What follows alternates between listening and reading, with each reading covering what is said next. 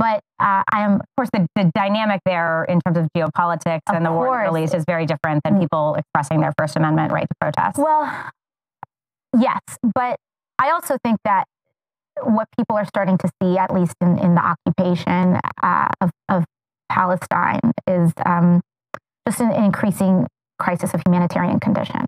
And that to me is just where I tend to come from on this issue. You use the term the occupation of Palestine. What did you mean by that? I think what I meant is like the settlements that are increasing in some of these areas and places where Palestinians are experiencing difficulty in access to their housing and homes. Do you think you can expand on that? Yeah, I mean, I think I'd also I am not the expert on geopolitics on this issue.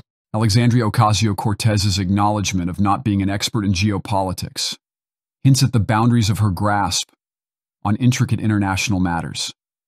Her statements regarding the occupation of Palestine and the ensuing humanitarian crisis might be construed as showcasing a biased perspective towards Israel, echoing broader criticisms of progressive politicians' stance on the issue.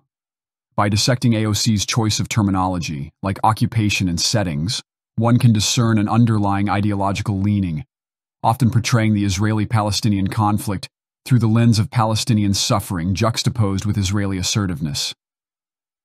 AOC's hesitance to delve deeper or elaborate further on her remarks could be indicative of a profound lack of insight or comprehension.